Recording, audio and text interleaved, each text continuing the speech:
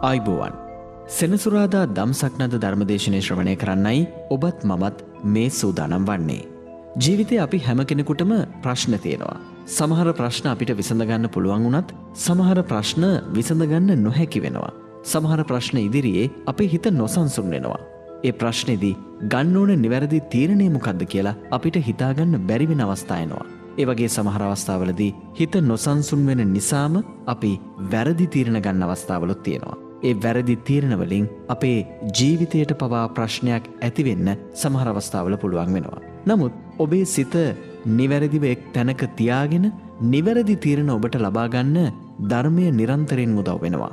ධර්මයෙන් ඔබේ හිත හික්මවනවා. ඒ විතරක් නෙවෙයි නිවැරදිව සිතන්නට ඔබට උගන්වනවා. ඉතින් සිත සුවපත් කරන දහම් කාරණා මෙතෙන් සිට ශ්‍රවණය කරන්නයි අද දවසේදීත් අපි සූදානම් වන්නේ. මෙතෙන් සිට සෙනසුරාදා දම්සක් නන්ද ධර්මදේශනය පැවැත්වීම සඳහා මා නමස්කාර පූර්වක ආරාධනා කරන්නේ හොරණ වැලිපත ශීල සුවාරණ භික්ෂු ගිලන් මධ්‍යස්ථානය සහ අතුරුගිරිය සදහම් පදනමේ අනුශාසක පූජ්‍ය ගලිගමුවේ ඥානදීප ස්වාමින් වහන්සේට අවසරයි ස්වාමීනි.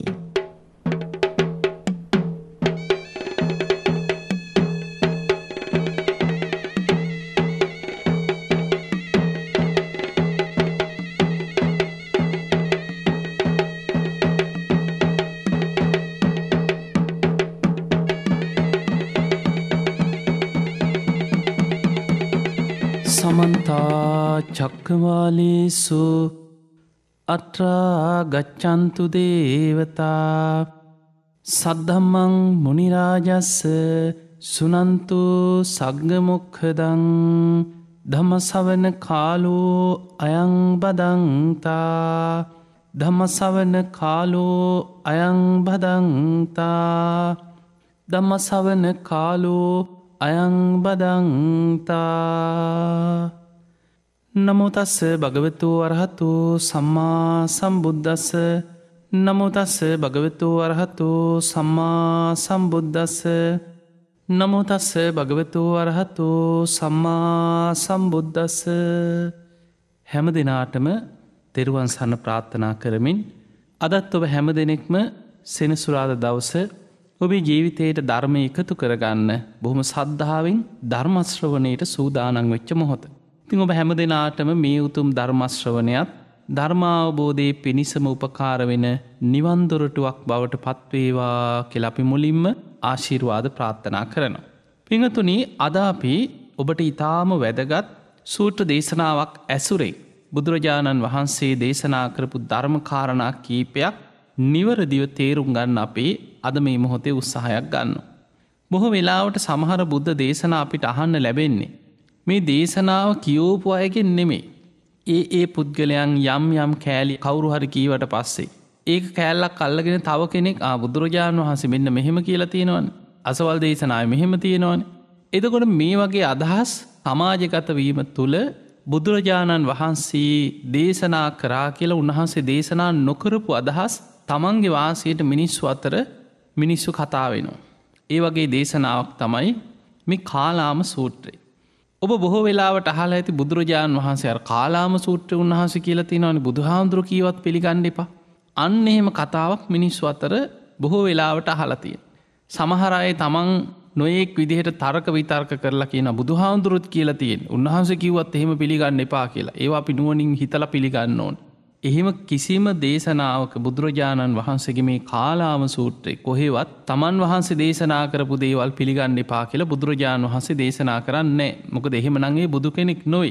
බුදුරජාණන් වහන්සේම ධර්මයේ දේශනා කරලා උන්වහන්සේම ශ්‍රාවකයන්ට කියනවනම් මහණෙනි මං කිව්වත් පිළිගන්න එපා කියලා. එහෙනම් ඒ බුදු කෙනෙක් නෙමෙයි. එහෙම දේශනාවක් කොහෙවත් බුදුරජාණන් වහන්සේගේ දේශනා අතර නැහැ. අපි විමසලා බලමු මේ කාලාම සූත්‍රය ඇත්තට මොකක්ද මේ දේශනාවේ අර්ථය? කොහොමද මේ දේශනාව කරේ? මොනවද මේක ඇතුළත් වෙන ධර්ම කාරණා?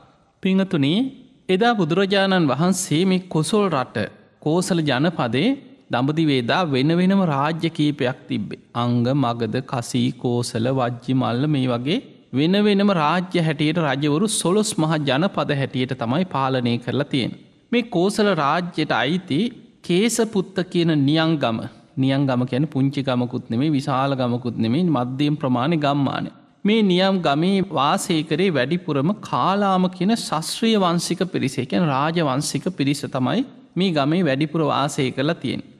එතකොට මේ ශස්ත්‍රීය වංශික පිරිස ජීවත් වෙච්ච කේසපුත්ත කියන ගමට බුදුරජාණන් වහන්සේ භික්ෂු සංඝයා පිරිවරාගෙන චාරිකාවේ වඩින ගමන් උන්වහන්සේත් මේ ගමට වැඩම කරා. මේ ගමට බුදුරජාණන් වහන්සේ වැඩියා කියන ආරංචිය මේ කාලාම ශස්ත්‍රීය වංශිකයන් අතර වේගෙන් පැතිරිලා ගියා. එදා ඉන්දියානු සමාජය තුළ බුදුරජාණන් වහන්සේට ගරු කරේ වැඩිපුරම උන්වහන්සේ ශාක්‍ය කුලෙන් නික්මිලා පැවිදි වෙච්ච කෙනෙක් නිසා. මොකද ඉන්දියාවේ ඒ වෙනකොටත් කුලයේ තමයි ඉහළින්ම සැලකුවේ. ඒක තමයි මේ සමාජ ක්‍රමේ. බොහෝ දෙනෙක් කතා වෙන්න ගත්ත අන්න අපේ ගමට ශාක්‍ය කුලෙන් නික්මිලා පැවිදි වෙච්ච සිද්ධාර්ථ ශ්‍රමණයන් වහන්සේ ගෞතමයන් වහන්සේ අපේ ගමට වැඩම කරලා. දැන් මේ කටකතාව පැතිරෙනකොට ඒ අතර උන්වහන්සේගේ ගුණ කදම්බේ ගැනත් මිනිස්සු කතා වෙන්න ගත්තා. උන්වහන්සේ අරහං නිකලෙස් කෙනෙක්ලු. තමයි කියන උන්වහන්සේ ඒ විතරක් නෙමෙයි සම්මා සම්බුද්දයි. ගුරුපදේශ රහිතව ධර්මය අවබෝධ කරගත්ත කෙනෙක්. තවත් අය කියන උන්වහන්සේ විද්‍යාචන්න සම්පන්න. තමන් වහන්සේ මේ වගේ අවබෝධයන් ඇති කෙනෙක්ලු. ඊට ගැලපෙන චරිතවත් ජීවිතයක් ගත කරන කෙනෙක්. සුගත සුන්දර නිවන් මඟ හොයාගෙන නිවනට පත්වෙච්ච කෙනා. ලෝකවිදු මේ විශ්වය ගැන ලෝකයේ ගැන පරිපූර්ණ අවබෝධයක් ඇති කෙනෙක්. අනුත්තරෝ පුරිස ධම්ම සාර්ථී. ඕනම කෙනෙක් ධර්ම අවබෝධය පිණිස දමනය කරගන්න දක්ෂයි. සත්තා දේව මනුස්සාන දෙව් මිනිසුන්ටම නිවන් මඟ පෙන්වන ශාස්තෘවරයක් ගුරුවරයා. බුද්ධ තමන් අවබෝධ කරගත් ධර්මයේ ලෝකෙට දේශනා කරනවා. භගවා මේ ලෝකෙ පහළ වෙච්ච මහා පින්වන්ත කෙනෙක් උන්වහන්සේ. දැන් මේ කීර්තිරාවේ මිනිස්සු අතර වේගෙන් පැතිරිලා ගියා. මේ අය ඉක්මනට එකතු වෙලා යමල්ල අපිත් යමල්ලා උන්වහන්සේ මුණ ගැහිලා අනේ බණපදයක් අහන්න යමල්ලා කියලා දැන් අර කාලාම ශාස්ත්‍රීය වංශික බොහෝ පිරිස බුදුරජාණන් වහන්සේ හොයාගෙන උන්වහන්සේ වැඩ හිටියේ තැනට එකතු වුණා. දැන් විශාල පිරිසක් එදා බුදුරජාණන් වහන්සේ වැඩ හිටිය මේ කාලාමයන්ගේ කේසපුත්ත කියන නියංගමේ උන්වහන්සේ වැඩ ඉන්න තැනට බොහෝ පිරිස බුදුරජාණන් වහන්සේ මුණ ගැහෙන්න ඇවිල්ලා බොහොම ගෞරවයෙන් සමහරු ඇඟිලි බැඳ වන්දනා කරා. සමහරු තමන්ගේ නංගොත් කියලා බොහොම ගෞරවයෙන් වන්දනා කළ බුදුරජාණන් වහන්සේට එකත් පසකින් මේ පිරිස ගෞරවාන්විත වාඩි වුණා. මෙහෙම වාඩි වෙච්ච පිරිස බුදුරජාණන් වහන්සේට තමන්ට තියෙන ප්‍රශ්නයක් ගැන කියන්න ගත්ත මුලින්ම. අනේ ස්වාමීනී භාග්‍යතුන් වහන්සේ අපේ ගමට නොයෙක් විදිහේ ශාස්ත්‍රවරු කියාගත් අය එනවා කියෝ. අපිත් බුදුවරු කියාගත් අය, අපිත් ධර්මය අවබෝධ කරගත්තා කියාගත්ත ඒ කාලේ හිටියා නිගණ්ඨනාත පුත්ත, සංජය බෙල්ලට්ටි පුත්ත, අජිත කේසකම්මලි, කකුද කච්චායන, මක්කලි ගෝසාල ඔය වගේ ශාස්ත්‍රවරු ගැන. ශාස්ත්‍රවරු ගැන ඔවුනුත් කියන්නේ අපිත් විමුක්තියට පත් වෙලා ඉන්නේ. අපේ විමුක්ති මාර්ගය මේකයි. මෙන්න මේකයි හරි. එතකොට අපි සාමාන්‍යයෙන් බෞද්ධය කියන්න පුළුවන් අපි තමයි සම්මාදිට්ඨිය. මේක තමයි ඇත්ත. අනිත් අය මිත්‍යා දෘෂ්ටි. හැබැයි ඒ අය හිතාගෙන ඉන්නේ ඒ අය සම්මාදිට්ඨියේ ඉන්නවා. අනිත් ඔක්කොම මිත්‍යා දෘෂ්ටිකයෝ. ඒ විදිහට තමයි තමන්ගේ මතවාදේ තමයි හරි. අර ඔක්කොම වැරදි. මේ විදිහට කියාගත්ත එක එක කණ්ඩායම් එනවා කිව්වා. එතකොට මේ කාලාමයන්ට තියෙන ප්‍රශ්නේ තමයි ස්වාමීනී භාග්‍යතුන් වහන්සේ නොයේක් විදිහේ ශාස්ත්‍රවරු කියාගත් අය එනවා. අපි තමයි බුද්ධ කියාගත් අය එනවා. අපි තමයි සියල්ල අවබෝධ කරේ අපේ එකයි හරි කියාගත් අය එනවා. ඒ අය මේ ගම් වලට ඇවිල්ලා තමන්ගේ මතවාදේම උස්සලා තියෙනවා. අනිත් අයගේ මතවාද වැරදි කියලා ඒවා බොහොම පහත් කරනවා. අනිත් මතවාදවලට ගරහා කරනවා. ඒවට නින්දා කරනවා. තමන් කියන එකම පිළිගන්න කියලා කියනවා. ස්වාමීනී භාග්‍යතුන් වහන්සේ අපි මොකද්ද පිළිගන්න ඕනේ? කවුරු කියන එකද හරි කියලා අපි දකින්න ඕනේ. ඒ නිසා ඒ අය ගැන අපිට යම් සැක සංකා ඇති වෙනවා කිව්වා. එතකොට බුදුරජාණන් වහන්සේ වදාලා කාලාමේනි ඔබ සැක කළ යුතු තැනමයි සැකේ උපදවාගෙන තියෙන්නේ. ඔබ විචිකිච්ඡාව ඇති කරගත යුතු තැනම විචිකිච්ඡාව උපදවාගෙන තියෙනවා. ඔබ හරි කියෝ. ඒ කියන්නේ දැන් හැමෝම ඇවිල්ලා කියනවා අපේ එකයි හරි. අනිත්‍ය ඔක්කොම වැරදි. මෙන්න මේක පිළිගන්න. අනිත්‍ය ඔක්කොම බැහැර කරන්න. අනිත් අය ඔක්කොම මිත්‍යා දෘෂ්ටිකයෝ. එහෙම බනිනවා, නින්දා කරනවා, අනිත් අයට ගරහා කරනවා. අපේ එක තමයි හරි කියන. ඒ නිසා ස්වාමීනි අපිට නම් සැකයි කියුත් බුදුරජාන් වහන්සේ වදලා කාලාමේනි ඔබ සැක කළ යුතු තැනමයි සැකේ උපදවාගෙන තියෙන්නේ. විචිකිච්ඡාව ඇති කරගත යුතු තැනමයි විචිකිච්ඡාව උපදවාගෙන තියෙන්නේ. එහෙම කියලා බුදුරජාණන් වහන්සේ පෙන්නනවා කාලාමේනි මෙන්න මේ විදිහට ඔබ පුරුදු වෙන්න. මා අනුස්සවේන ඇසූ පමණින් යමක් පිළිගන්න යන්න එපා. මා පරම්පරායි. පරම්පරාවෙන් පමණින් කෙනෙක් කියන්න පුළන් අපේ අත්තමුත්තගේ කාලේ ඉඳම් මේක විශ්වාස කරගෙන ආපු දෙයක්. එපමණකින් පිළිගන්නේ පයික මිත්‍යා දෘෂ්ටියක් වෙන්න පුළ වැරදි දෙයක් වෙන්න පුළුවන් පරම්පරාවෙන් ගෙනාව. ඒ නිසා ඒ කිව් පමණින් ඇසූ පමණින් පරම්පරාවෙන් පමණින් පිළිගන්න යන්න එපා. මා ඉති කිරායි මෙසේ උනයි කියලා කිව් පමණින් පිළිගන්න යන්න එපා. මා පිටක සම්පදානයෙන් පොත්පත්වල තිබුණා කියලා කිව් පමණින් පිළිගන්න එපා. හැබැයි ඒ වෙනකොට ත්‍රිපිටකයක් තිබුන්නේ මේ ත්‍රිපිටකේ පොත්පත්වලට ගත්තේ මේ ලංකාවටත් ආවට පස්සේ.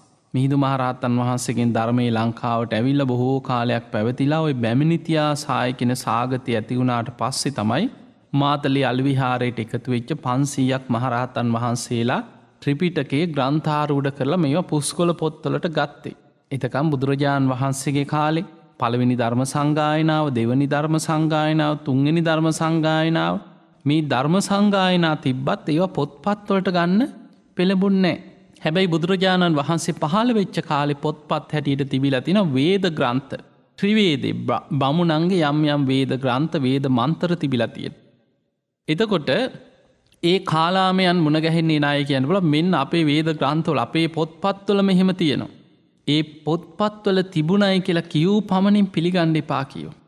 මා තක්ක හේතු තර්කයට ගැලපූ පමණින් පිළිගන්න. තර්කයෙන් ඇත්ත බොරුව කරන්නත් පුළුවන්, බොරුව ඇත්ත වගේ පෙන්නන්නත් පුළුවන්. ඒ නිසා තර්කයට ගැලපුවා කියලා තර්ක කරන්න දක්ෂ වුණා කියලා ඒක පිළිගන්න යන්න එපා. මා ණය හේතු න්‍යායට ගැලපුවා කියලා. න්‍යායට ගැලපුවා කියලා ඒක පිළිගන්න යන්න එපා. මා ආකාර පරිවිතක්කේන පරිකල්පනයෙන් ගොඩනගාගත්ත දැනුමට ගැලපුණා කියලා පරිකල්පනයෙන් අපි හිතෙන් හිතන මේක මෙහෙම වුණොත් මෙහෙමයි. හරි මේක මෙහෙම නම් මෙහෙම වෙන්න ඕන කියලා කෙනෙක් පරිකල්පනයෙන් ගොඩනගා ගන්න දැනුමක් තියෙනවා. ඒකට ගැලපුවා කියලා පිළිගන්න යන්න එපා කියනවා. මා දිට්ඨි නිජ්ජානක්ඛන්තිය. දෘෂ්ටියකට බැසගෙන අපි නම් මෙන්න මේ දෘෂ්ටි, අපි නම් මේ මතේ කියලා දෘෂ්ටිවලට බැසගෙන ඉන්නවා. ඒ දෘෂ්ටියට ගැලපිලා යනවා වගේ පේනවා නම් ඒක පිළිගන්න යන්න එපා කියෝ. මා භබ්බ රූපතායි. බලාගෙන ගියාම ඒකත් හරිනේ. බලාගෙන ගියාම ඒකත් හරිනේ කියලා එහෙම පිළිගන්න යන්න එපා. සමහරු පිළිගන්නේ එහෙමනේ. බලාගෙන ගියාම ඒ කියන එකත් හරිනේ. අන්න එහෙම මිනිස්සු ඒ කියන දේ පුද්ගලයා කියන දර්ශනය පිළිගන්න යනවා තමන්ගේ මතයට ගැලපිලා යනවා වගේ පේනවන. මා සමනෝනෝ ගරුති. ඒ විතරක් නෙමේ කාලාමේනි මේ කියන කෙනා අපි ගරු කළන කෙනෙක්. මේ කියන කෙනා අපේ ගුරුවරේ. ඒ නිසා ඔක පිළිගන්න ඕන. එහෙම පිළිගන්න යන්න එපා. අන්න බුදුරජාණන් වහන්සේ කාලාමයන්ට කාරණා කීපයක් පෙන්වන කාරණා 10ක් පෙන්නනවා. කාලාමේනි මෙන්න මේ විදිහට ඔබ පිළිගන්න යන්න එපා කවුරු මොන දේවල් කිව්වත්. ඔබ යමක් පිළිගන්නවා නම් මෙන්න මේ නිර්ණායකයේ තුල ගලපලා බලන්න. ඉමේ ධම්ම අකුසලා මේ ධර්මයන් අකුසල්ද මේවා කුසල්ද? ඉමේ ධම්මා සාවච්ඡා මේක වැරදි දෙයක්ද හරි දෙයක්ද? ඉමේ ධම්මා විඤ්ඤෝ ගරහිතා මේක නුවණැත්තන්ගේ ගැරහීමට ලක් වෙනවද කියලා බලනවා. එහෙම නැත්නම් ප්‍රශංසාවට ලක් වෙනවද කියලා බලනවා. ඉමේ ධම්මා සමත්තා සමාධින්නා අහිතාය දුක්ඛාය සංවත්තන්ති මේ දේ පුරුදු කරොත් බොහෝ කාලයක් අහිත පිණිස දුක පිණිස පවතිනවද කියලා විමසලා බලනු. අත තුම්හි කාලාම පජහියාත කාලාමේනි යමක් අකුසල් නම් යමක් වැරදි නම් නුවණැත්තන්ගේ ගැරහීමට ලක් වෙනවා නම් ඒ දේ පුරුදු කරොත් අහිත පිණිස දුක පිණිස පවතිනවා නම් කාලාමේනි ඒක දුරු කරන්න. දැන් ඔබට මේ කාලාම සූත්‍රයේ මෙන්න මේ කෑල්ල ඇහෙන්නේ නැහැ බොහෝ වෙලාවට. මේ සමාජයේ අපිට දකින්න ලැබෙනවා සමහර වෙයි විද්වත් සාකච්ඡා කියයි. යම් යම් සාකච්ඡාවලදී බුදුරජාණන් වහන්සේගේ අදහස මතු කරා කියලා පේන්න බුදුහාමුදුරුවෝ කාලාම සූත්‍රෙ මෙහෙම කියලා තියෙනවනේ මේ පොත්පත්වල තිබ්බට පිළිගන්න එපා, කිව්වා කියලා පිළිගන්න එපා, බුදුහාමුදුරුවෝ කිව්වා පිළිගන්න එපා. එහෙම එකක් මේකේ නෑ. එතකොට බලන්න බුදුරජාණන් වහන්සේ කාලාමයන්ට පෙන්නලා දෙන්නේ මොකක්ද? මා අනුස්සවේන ඇසූ පමණින් යමක් පිළිගන්න යන්න එපා. මා පරම්පරායි කාලාමේනි පරම්පරාවෙන් ආව කියලා පිළිගන්න යන්නත් එපා. මා ඉතිකිරායි මෙසේ උණයි කියලා කියූ පමණින් පිළිගන්න එපා. මා පිටක සම්පදානෙන් ඒ කාලේ තිබ්බ පොත්පත් මේවා වේද ග්‍රන්ථ ඒවා තිබ්බ කියලා පිළිගන්න යන්න එපා. මා තක්ක හේතු තර්කයට ගැලපුවා කියලා පිළිගන්න යන්නත් එපා. මා ණය හේතු න්‍යායට ගැලපුවා කියලා පිළිගන්න යන්න එපා. මා ආකාර පරිවිතක් කියන පරිකල්පණයෙන් ගොඩනගා ගන්න දැනුමට ගැලපුණා කියලා පිළිගන්න යන්න එපා. මා දිට්ටි නිජ්ජානක් අන්තිය දුෘෂ්ටියකට බැසගෙන තමන්ගේ දෘෂ්ටියට ගැලපුනා කියල පිළිගන්න යන්නත් එපා. මා බබ්බරූපතායි බලාගෙන ගයාම ඒකත් හරින මේකත් හරිනි කියල එහිම පිළිගන්න යන්නත් එපා. මා සමනෝනෝ ගරුති මේ කියන කෙන අපි ගරු කරන ශ්‍රමණයෙක්නෙ කියලා එහෙම පිළිගන්න යන්න එපා. මේ අපේ ගුරුවරයන්න කියලා පිළිගන්න යන්න එපා. අන්න එහෙම නම් කොහොමද පිළිගන්න යමක්? ඒ පිළිගන්නේ මෙන්න මේ නිර්ණායකයට ගලපල බලන්නේ කියනදේ. ඒ තමයි මේ කියනදේ කුසල්ද අකුසල්ද කියල බලන. මේ දේ හරිද වැරදිද කියලා බලන. මේ කියනදේ නුවනැත්තන්ගේ ගැරහීමට ලක්වෙනවද ප්‍රසංසාාවට ලක් නුවනැත්තන් කෙනෙතන බුදු පසේ බුදු මහරහත්තන් වහන්සේලාගේ ආර්යන් වහන්සේලාගේ ප්‍රසංසාාවට ලක්වෙන දෙයක්ද ගැරහීමට ලක්වෙන දෙයක්ද කියල බලනු. මේ දේ පුරුදු කරොත් ඒ කියන දේ පුරුදු කරොත් බොහෝ කල් හිතසුව පිණිස පවතින දෙයක්ද එහෙම නැත්නම් අහිතසුව පිණිස දුක පිණිස පවතිනවද කියලා බලන. එහෙම බලලා ඒ දේ යහපත් නං එක පුරුදු කරනවා ඒ අයහපත් දෙයක් නම් බැහැර කරන. අන්න බුදුරජාණන් වහන්සේ කාලාමයන්ට පෙන්වා කාලාමේනි මෙන්න මේ ක්‍රමේටයි ඔබ මේ දේ පිළිගන්න ඕන. එහෙම කියල බුදුරජාණන් වහන්සේ කාලාමයන්ගෙන් අහනවා කාලාමේනි ඔබ මොකද මේ ගැන හිතන්න. මේ ලෝභය පුද්ගලයාට හිතසුව පිණිස පවතින දෙයක්ද අහිතසුව පිණිස පවතින දෙයක්ද කෙලෙහු. අන්න එතකොට කාලාමයන් කියෙන ස්වාමීනී භාගතුන් වහස ලෝභය කියන්නේ නං අහිත පිණිසමයි කිව පවතින්. ලෝභය කැන දැඩි ආසාවරාගේ ලෝභකම. ඒත් බුදුරජාණන් වහන්සේ වදාළ කාලාමෙනි ලෝබයෙන් මඩනාලද සිතක් ඇති කෙන ප්‍රාණඝාත කරනවා. හොරකං කරනු. වැරදිකාම සීවනයේ දෙනවා. බොරු කියනවා. මත් පැන් මඩ්‍රවය භාවිතා කරනවා විතරක් නෙමේ අන්න අයවත් ඒ අකුසලේ යොදවනු. එතකොට අන්න ලෝබයෙන් යුක්ත කෙනා ප්‍රාණඝාත කර සමහරු නොමගගේ ආසාාව නිසා සම්බලන් සමහරු විනෝදයට සත්තු මරන්න යනවන. එතකොට ඔවුන් ලෝබයෙන් මඩනාලද සිතෙන් තම ඒ දේ කරන්න ලෝභකම නිසා. සමහරු සත්තු මරාගෙන කන්න තියෙන ආසාාව නිසා හොය හොයා යනො දඩේමේ යනු. එතකොට මේ ලෝබෙන් යුක්තව ප්‍රාණඝාත කරනු. හොරකං කරනු ආසාාව නිසා. අනුන්ගේ දේපල හොරකං කරලා තමන්ටත් මේ විදිහට වැජවිලා ඉන්න ඕනෑ කෙනෙ අදහසෙන් අනුන්ගේ දේපල හොරාකනු. එතකට ලෝබේ නිසා හොරකං කර. ආසාාව නිසා වැරදි කාම සීවනයට පෙළඹෙනවා. කෙලෙස් නිසා ලෝබේ නිසා. ලෝබේ නිසාම බොරු කියනු. මත් පැන් මඩ්ඩවය භාවිතා කරනවා අන්න අයවත් ඒවට පොළබෝනු. ඊළඟට බුදුරජාණන් වහන්සේ යනවා කාලාමෙනි ඔබ මොකද මේ ගැන හිතන්. දවේශය පුද්ගලයාට හිතසුව පිණිස පවතින දෙයක්ද අහිත පිණිස පවතින දෙයක්. එතකොට කාලාමයන් කියන ස්වාමීණී භාග්‍යතුන් වහස මේ දවේශය කියන්නේ නම් අහිත පිණිසමයි පවතින්නේ දුක පිණිසමයි පවතින්. බුදුරජාණන් වහන්සේ වදාළ කාලාමෙනි දවේශයෙන් මඩනාලද සිතක් ඇති කෙනා. දවේශය තුළ පිහිටලත් ප්‍රාණඝාත කරනු. හොරකං කරනු. වැරදිකාම සීවනයේ දෙනු. බොරු කියනවා මත් පැන් මඩ්‍රව්‍ය භාවිතා කරනවා. අන්න අයවත් ඒවට පොළබෝනුවකින්. බලන්න ලෝබේ නිසා සමහරු ආසාාවට සත්තු මරන්න යනු. විනෝදෙට සමහරු දවේශයෙන් මිනී මරණු. සත්තු මරණවා කේන්තිය නිසා. අන්න දවේශයෙන් මඩනාලද සිතෙන් ඒ වගේම ප්‍රාණඝාත කරන. ඊළඟට දවේශය නිසා හොරකං කරන. සමහර වෙලාවට තමන් තරහකාරයෙක්ගේ දේවල්. ඒවා නැති කරන්න ඕන විනාස කරන්න ඕන ඔවුන්ගේ දේපල හොරකං කරන්න ඕන කියලා. දවේශය නිසා හොරකං කරන්න පුළ ආසාාව නිසා වගේම දවේශය බලවත් වෙලා හොරකං කරන. සමහර වෙලාවට අපිට පේනවා වැරදි කාමසීවනි දවේශ හිතෙන් ඒ දේ කරන. ඒ නිසා සමහට තමන්ගේ තරහාකාරයක්ග කෙනෙක් වෙන්න පුළුව. දරුව වෙන්න පුළුවන් උස්සල වදදීලා තමාරු දූෂණයක් කළ මරලද්දානු. අන්න දවේශය නිසා තමන් වැරදි කාමසීවනයේ දෙනවා. ඊළඟට දවේශය නිසාම බොරු කියනවා. අනුන් විනාස කරන්න සැලසුම් කරලා වෛරයෙන් දවේශයෙන් බොරු කියනවා මිනිස්සු. දවේශය නිසාම සමාරු කේන්තියට බොනො මත් පැන් මඩ්‍රවි භාවිතා කරනුවක් යම් ප්‍රශ්නයක් ඇතිවෙලා කේන්තිය වෛරයේ තරහව තුළ ඊළඟට දුරාචාරයට පෙළඹෙනු. අන්න අයවත් පොළඹෝනො. බුදුරජාණන් වහන්සේ වදාළ කාලාමේනි මේ දවේශය කියන්නෙත් පුද්ගලයාට බොහෝ කල් අහිත පිණිස දුක පිණිස පවතින දෙයක්. ඊළඟට බුදුරජාණන් වහන්සේ ආයමත් අහන කාලාමේනි ඔබ මේ ගැනත් මොකද හිතන්. මෝහය පුද්ගලයාට හිතසුව පිණිස පවතිනවද අහිත පිණිස එතන මෝහය කියන්නේ මුලාව අවිද්‍යාව අනවබෝධී ධර්මය නොදන්නකම මිත්‍යාදෘෂ්ටිය.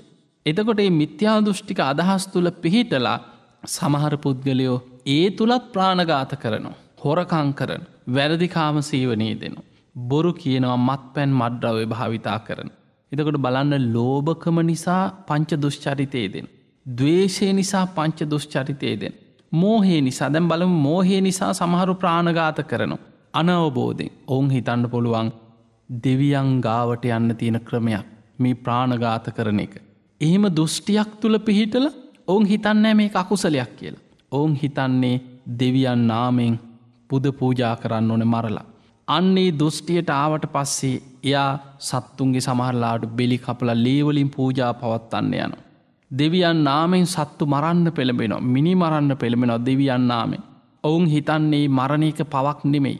අන්න මෝහෙන් අන්ධ වුණාට පස්සේ මිනිස්සු ප්‍රාණඝාත කරනවා මෝහෙන් මුලාවට පත් වෙලා.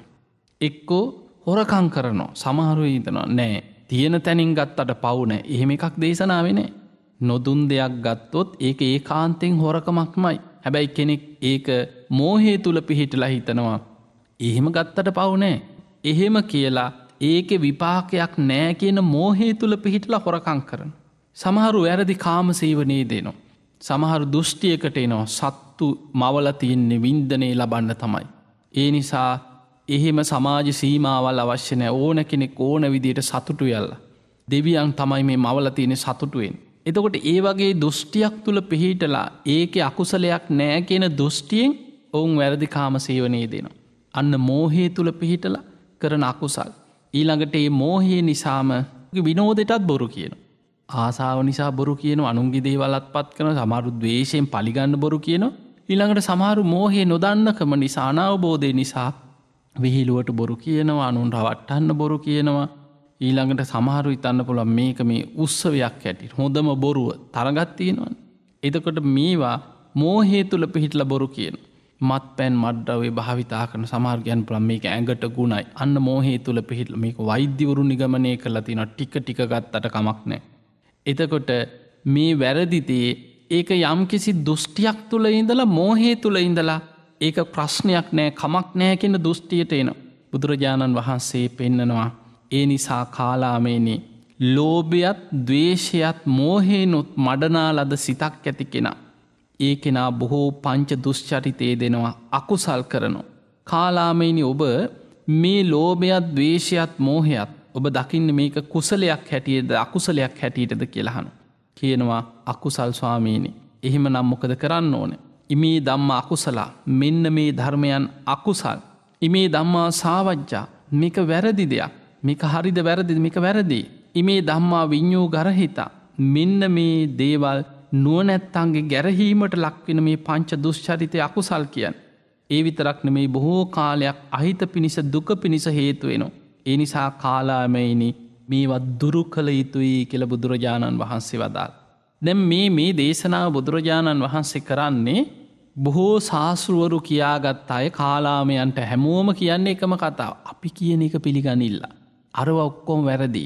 අපි තමයි හරි ධර්මය කියන්නේ. ඔය විදිහට ඇවිල්ලා ශාස්ත්‍රවරු කියාගත් අය ඇවිල්ලා අනිත් අයගේ මතවාද බොරු අපේ එකයි හරි කියලා තමන්ගේ මතවාදෙම මතු කරලා පෙන්වන්න හදනවා. එහෙම ප්‍රදේශයකටයි බුදුරජාණන් වහන්සේ ගිහිල්ලා කාලාමයන් අහන්නේ ස්වාමීනි කවුද අපි හරි කියලා පිළි හැමෝම කියන්නේ එකම කතාව. අපි කියන එක අහන්න අපි කියන එක පිළිගන්න අපි කියන දේ තමයි හරි හරි කියන. එතකොට බුදුරජාණන් වහන්සේ වදාළ කාලාමේනි ඔබ පිළිගන්න ඕන මෙන්න මේ නිර්ණායකයේ තුල පිහිටලා යමක් ලෝභයේ පිනිස පවතිනවද ද්වේෂයේ මෝහයේ තුල පිහිටලා කටයුතු කරනවා නම් ඒක අකුසල්. ඒක පංච දුෂ්චරිතය. ඒ විතරක් නෙමෙයි අනුන්වත් ඒකට යොදවනවා තමනුත් අකුසලයේ දෙනවා.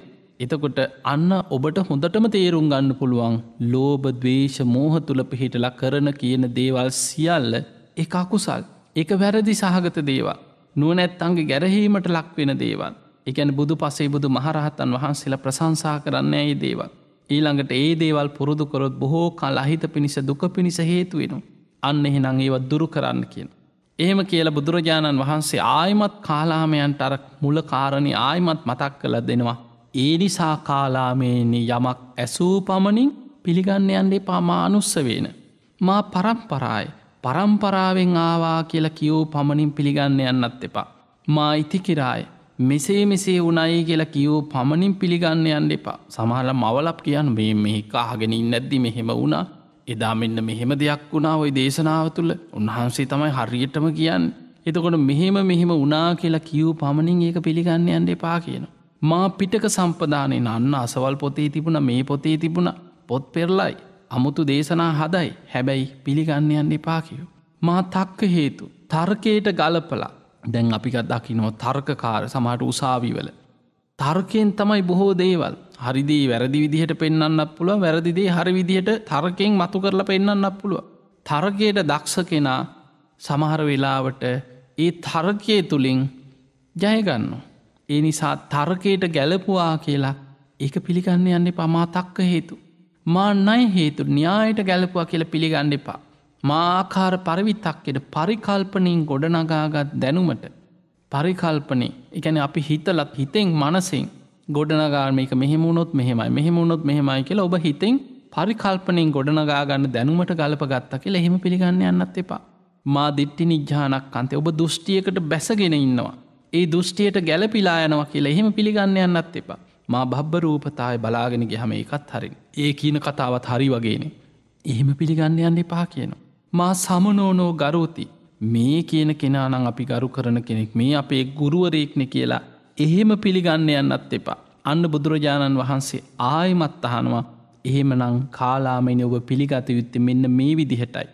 ඉමේ දම්මා කුසලා මේ ධර්මයන් කුසල්ද මේ ධර්මයන් නිවරදිද මේ ධර්මයන් නුවණැත්තන්ගේ ප්‍රශංසාවට ලක්වෙනවද මේ දේ පුරුදුකොරොත් බොහෝ කාල හිත පිණිස සැප පිණිස බොහෝ කාලයක් හිතසුව පිණිස පවතිනවද කාලාමයිනි ඔබ ඒ දේවල් පුරුදු කළ යුතුයි අන්නේ දේ විතරක් පිළිගන්න. එහෙම කියලා බුදුරජාණන් වහන්සේ ආයමත්තානවා කාලාමයිනි ඔබ මොකද මේ ගැන කියයි. අලෝභය එකන ලෝභ නැතිකම පුද්ගලයාට හිතසුව පිණිස පවතින දෙයක්ද අහිතසුව පිණිස පවතින දෙයක්ද කෙළෙහු. අන්න කාලාමයන්ට දැන් තේරෙන. කාලාමයන් කරණී ස්වාමිනී භාග්‍යතුන් වහන්ස ලෝභ නැතිකම ආසාාව දුරුකිරීම තන්හාාව දුරුකිරීම ලෝබේ නැතිකම නං පුද්ගලයාට හිතසුව පිණිසමයික පවතින්. බුදුරජාණන් වහන්සේ වදාළ කාලාමේනි ලෝබයෙන් දුරුකරගත්ත කෙනා ප්‍රාණඝාතයක් කරන්නේ නෑ. හොරකං කරන්නේ වැරදිකාම සීවනී දෙන්න. ඔහු බොරු කියන්නේ නෑ. ඔහු මත් පැන් මඩ්‍රව භාවිතා කරන්නේ අන්න අය මේ දුසිරිත යොදවන්නේ නෑ. එතකොට බලන්න ලෝබයෙන් තමයි මේ අකුසල්ලුවට පෙළඹෙන්. අලෝභ සහිත හිතක් ඇති ලෝබේ දුරුකරගත්ත කෙනා ඒ ලෝබේ දුරුකරපු සිතකින් යුක්තව ඔහු කවදාවත් මේ පංච දුෂ්චරිතයට වැටෙන් නෑකිව. ඊළඟට බුදුරජාණන් වහන්සේ ආයමත් අහනවා කාලාමයිනි මෛත්‍රිය අද්වේශය කැන දවේශ නැතිකම මෛත්‍රිය පුද්ගලයාට හිතසුව පිණිස පවතිනවාද අහිතසුව පිණිස පවතිනවාද. අන්න කාලාමයන් ආයමත් කියනවා ස්වාමීනී මෛත්‍රී සහගත මෛත්‍රිය වඩාගත්ත කෙනාන පුද්ගලයාට හිතසුව පිණිස පවතින දෙයක්. පුද්ගලයාගේ යහපත පිණිසමයි මෛත්‍රය නම් පවතින්. බලන මෛත්‍රිය තුළ පිහිටල කවදා ප්‍රාණඝාත කරන්න පුළුවන්ද. මෛත්‍රී සහගත හිතක් තුළ පිහිටලා. එහෙම කරන්න බෑ. මෛත්‍රිය දියුණු කරගත්ත හිතක් තුළ පිහිටලා හොරකං කරන්න බෑ. වැරදිකාම සීවනී දෙන්න බෑ. බොරු කියන්න මත් පැන් මඩ්‍රවි භාවිතා කරන්න බෑ මෛත්‍රී සහගත කෙනාට. බුදුරජාණන් වහන්සේ මේ ධර්මය පෙන්නන්නේ අත්තානං උපමං කත්වා. තමා උපමා කරගෙන හිතන්න කියන. ඒ කියන්නේ තමා උපමා කරගෙන තමයි පන්සිල් රකිින්. දැන් ඔබ හිතනවා. කවුරුත් කැමතිද කට්ටි ඇවිල්ල ඔබට ගහලා පිහිවලින් ඇනලා ඔබේ අතපය කපල ඔබෝ මරලායනවට ඔබ කැමතිද. නෑ හැම සත්වයාම ජීවත්වෙන්න කැමති මරණයට අකමැති. එහෙමනං අන්න මෛත්‍රී සහගත කෙනා හිතනවා මං මගේ ජීවිතයට ආදරේ. මට ගහනවට මාව මරණවට මට පිහිවලින් අනිනවට මං කැමතිනේ. ඒ වගේ මයි මේ ලෝක අනික් සත්‍යයෝ. එහෙම නම් මම මගේ කයිමුල් කරගෙන කිසිම සත්‍යයකුට හිංසාවක් කරන්නේ නෑ කියලන්න මෛත්‍රී සහගත කෙනාමයි ප්‍රාණඝාතයෙන් වලකින්. ඊළඟට එයා හිතනවා මම කැමතිද මම දුක්මහන්සයෙන් හම්බ කරගෙන මම ආස කරන ඇලුම් කරන මගේ දෙයක් තව කෙනෙක් ඇවිල්ල හොරකං කරනවට මං කැමතිනේ. එහෙමනම් අන් සත්වයනොත් ඔවුන්ගේ දේවල්ලට ඔවුන් ඇලුම් කරන ආස කරනු. කවදාවත් නොදුන් දෙයක් අන්සතු දෙයක් සොරකම් නොකළ යුතුයි කියලා සොරකමෙන් වලකින්නේ අන්න මෛත්‍රී සහගත කෙන. ඊළඟට හිතනවා මම කැමතිද පවුල් ජීවිතයක් ගත කරන කෙනෙක් ගැන හිතන් විවාහ වෙලා බොහොම ආදරෙන් පවුල් ජීවිතයක් ගත කරන කෙනෙ. ඔවුන් කැමතිනෑ ඔවුන්ගේ පවුල් ජීවිතයට කවුරුත් බාහිර පිටස්තරේ ඇතුල්ලෙලා පවුල විනාශ කරලා අරබුද හදලා පවුල කඩාකප්පල් කරනවා දකින්න ආදරෙන් ඉන්න සැබෑ පවුල් ජීවිතයක් ගත කරන කෙනෙක් කැමති නෑ. එහෙමනම් එයා තමා උපමා කරගෙන හිතනවා මම අකමැති සේමයි අන්න අයත් ඔවුන්ගේ පවුල් ජීවිත රැකගන්න ඔවුන් කැමති. ඒ නිසා මම කවදාවත් වැරදි කාම සේවනයේ යෙදෙන්නේ නෑ. අනුන්ගේ පවුල් ජීවිත විනාශ නොකළ යුතුයි කියලා අන්න තමා උපමා කරගෙන අකුසල් වලින් වළකිනවා. මෛත්‍රී සහගත හිතක් ඇති කෙනාමයි එහෙම හිතන්. ඊළඟට හිතනවා මම කැමතිද කවුරුත් බොරු කියලා මාව රවට්ටනවා දකින්න මං කැමති නෑ. බොරු කියලා මුලා කරලා රවට්ටලා තමන් අමාරුවේ දානවට තමන් කැමති නෑ. ඒ වගේ තමයි මේ ලෝකේ අනික් සත්වයෝ. ඒ නිසා මං කවදාවත් තව කෙනෙක්ව බොරුවෙන් රවට්ටන්නේ නෑමයි කියලා අන්න මෛත්‍රී සහගත කෙනා තමයි බොරුවෙන් වළකින්නේ. ඊළඟට හිතනවා මත්පැන් මත්ද්‍රව්‍ය. දැන් බලන්න ඔබේ ගෙයක් ගැනීද සමහර ගෙවල් තියෙනවා ගිනි ගොඩවල් වගේ. උදේ ඉඳන් සමහරලාට බේබද්දෝ ගෙදර. උදේ තේක බොනවා වගේ උදේ නැගිටපු ගමන් බොන බේබද්දෝ ඉන්නවා. එක්ක බීලා ගෙවල් වල බඩු පොලේ ගහනවා, දරුවන්ට ගහන තාත්තලා ඉන්නවා. එතකොට දරුවෝ ඉන්නේ තාත්තා රැයට එනකොට එක්ක ඇඳන් අස්සේ රින්ගනවා. එතකොට බීලා එනකොට ගෙවල් වල ඉන්න මිනිස්සු එවුල්නවා. අද කාට ගහයිද? අද මොන බඩුව පොලේ ගහයිද? රෑ එල්ලි වෙනකන් සමහරලාවට කෑ ගහනවා, වූ තියනවා, බනිනවා, ගෙයින් එළියට ඇදලා දානවා. ඒ වගේ මහා පව්කාර කරුමෙට හම්බෙච්ච බේබද්දෝ සමහර පවුල් වල ඉන්නවා. එතකොට කෙනෙක් හිතනවා ඒ වගේ මට පීඩාවක් ඇති වෙනවට මම අකමැති නම් මම කවමදාවත් අන් අයවත් ඒවට යොදවන්න හොඳ නැහැ. ඒ විදියට හිතලා තමනුත් වළකිනවා, අන් අයවත් ඒ පව් වලට යොදවීමෙන් වළකින. අන්න මෛත්‍රී සහගත කෙනාගේ ස්වභාවය. ඊළඟට බුදුරජාණන් වහන්සේ අහනවා කාලාමයිනි ඔබ මොකද මේ ගැනත් හිතන්නේ? අමෝහය කියන්නේ නුවණ, ප්‍රඥාව, විද්‍යාව පහළ කර ගැනීම. මෝහ නැතිකම පුද්ගලයාට හිතසුව පිණිස පවතිනවද අහිත පිණිස පවතිනවද? එතකොට කාලාමයන් කියනවා ස්වාමීනි නුවණ පහළ වුණා කියන්නේ, ප්‍රඥාව පහළ වුණා කියන්නේ මෝහේ නැති කරගත්තා කියන්නේ. ඒක නම් හිත පිණිසමයි කිය පවතින, යහපත පිණිසමයි කිය පවතින. එතකොට බුදුරජාණන් වහන්සේ ආයමත් කියනවා එහෙනම් කාලාමේනි ලෝභ නැතිකම, ද්වේෂ නැතිකම, මෝහය නැතිකම අන්න ඒ දේ කුසල්. ඒ දේවල් නිවැරදි දේවල්. ඒවා නුවණැත්තන්ගේ ප්‍රශංසාවට ලක්වෙන දේවල්. ඒ දේ පුරුදු කරොත් බොහෝ කල් හිත පිණිස, සැප පිණිස, යහපත පිණිස පවතින දේවල්. ඒ නිසා කාලාමේනි ඔබ ඒ දේවල් පුරුදු කරන්න. අන්න බලන්න බුදුරජාණන් වහන්සේ මේ දේශනාවේ කාලාමයන්ට පෙන්වේ කාලාම සූත්‍රයේ යමක් ලෝභ ද්වේෂ මෝහ තුල පිහිටලා සිදුවෙන දෙයක් නම් ඒව බැහැර කරන්න. අලෝභ අද්වේෂ අමෝහ කියන කුසල මූලයන් තුලින් පිහිටලා කරන කටයුතු නම් අන්නේ දේ පුරුදු කරන්න. ඒක තමයි දේශනාවේ හරය. එහෙම කියලා බුදුරජාණන් වහන්සේ ආයමත් පෙන්නනවා කාලාමේනි මානුස්ස වේන. ඒ නිසා ඔය එක එක ශාස්ත්‍රවරු කියා ගන්න අය ඇවිල්ලා ඔබේ ගමට ඇවිල්ලා එහෙම කියූ පමණින් ඇසූ පමණින්ම මානුස්ස වේන ඇසූ පමණින් පිළිගන්න යන්න එපා. මා පරම්පරාවෙන් ආවා කියලා කියූ පමණින් පිළිගන්න යන්නත් එපා. මා ඉතිකිරාය මෙසේ උණයි කියලා කියූ පමණින් ඔබ පිළිගන්න යන්නත් එපා. මා පිටක සම්පදානයන පොත්පත්වල තිබ්බා කියලා කියූ පමණින් ඔබ පිළිගන්න යන්නත් එපා. මා තක්ක හේතු තර්කයට ගැලපුවා කියලා, තර්කයට ගැලපුනා කියලා, තර්ක කරා කියලා එහෙම පිළිගන්න යන්න එපා. මා ණය හේතු න්‍යායට ගැලපුවා කියලා පිළිගන්න යන්නත් එපා. මා ආකාර පරිවිතක් කියන පරිකල්පනයෙන් ගොඩනගා ගන්න දැනුමට ගැලපුවා කියලා එහෙම පිළිගන්න යන්නත් එපා. මා දිට්ඨි නිජ්ජානක්ඛන්තිය. දෘෂ්ටියකට බැසගෙන තමන්ගේ දෘෂ්ටියට ගැලපිලා ගියා කියලා හරි නේනම් මගේ මතයට හරි කියලා එහෙම පිළිගන්න යන්නත් එපා. මා බබ්බ රූපතාය බලාගෙන ගියාම ඒක හරිනේ. බලාගෙන ගියාම ඒකත් හරිනේ කියලා එහෙම පිළිගන්නත් එපා. මා සමනෝනෝ ගරුති මේ කියන කෙනා නම් අපි ගරු කරන කෙනෙක්, මෙයා නම් බොහොම ප්‍රසිද්ධ කෙනෙක්, මේ අපේ ගුරුවරයෙක්නේ. එහෙම පිළිගන්න යන්නත් එපා කියන. එහෙමනම් පිළිගන්න ඕනේ යමක් කුසල්ද අකුසල්ද කියලා බලලා අකුසලේ බැහැර කරනවා, කුසලේ පුරුදු කරනවා. මේ ධර්ම පුරුදු කරොත් මේක නිවැරදිද වැරදිද කියලා බලනවා. නිවැරදි දේ පුරුදු කරනවා, වැරදි දේ බැහැර කරනවා. මේ දේවල් බුදුපසේ බුදු මහරහතන් වහන්සේලාගේ නුවණැත්තන්ගේ ප්‍රශංසාවට ලක් වෙනවද, ගැරහීමට ලක් වෙනවද කියලා බලනවා. ගැරහීමට ලක් වෙනවා නම් ඒ දේ බැහැර කරනවා, ප්‍රශංසාවට ලක් වෙන දේ පුරුදු කරන. මේ දේවල් පුරුදු කරොත් බොහෝ කල් හිත පිණිස සැප පිණිස පවතිනවද කියලා බලනවා. හිතසුව පිණිස පවතින දෙයක් නම් පුරුදු කරනවා. තමන්ට සසර බොහෝ කල් මෙලොව පරලොව අහිත පිණිස දුක පිණිස පවතින දෙයක් නම් ඔබ ඒ දේ බැහැර කරනවා. අන්න බුදුරජාණන් වහන්සේ කාලාමයන්ට පෙන්නපු පණවිඩේ. එහෙම කියලා බුදුරජාණන් වහන්සේ කාලාමයන්ට පෙන්න්නනවා කාලාමෙනි ඒ විතරක් නෙමෙයි. ආර්ය ශ්‍රාවකයා මේ විදිහට ධර්මයේ පුරුදු කරන කුසල් ලකුසල් හරිදේ වැරදිදේ හොඳ නරක මේවා හඳුනගත්ත බුදුරජාණන් වහන්සේගේ ශ්‍රාවකයා. ඒ කියන්නේ ආර්ය ශ්‍රාවක කියන්නේ තෙරුවන් සරණ ගිය බුදුරජාණන් වහන්සේගේ ධර්මයේ තුල පිහිටලා කටයුතු කරන ආර්ය ශ්‍රාවකයා. අලෝභ සහිත හිතකින් යුක්තුව. ඒ කියන්නේ ලෝභ රහිත අලෝභ සහිත හිතකින් යුතුව.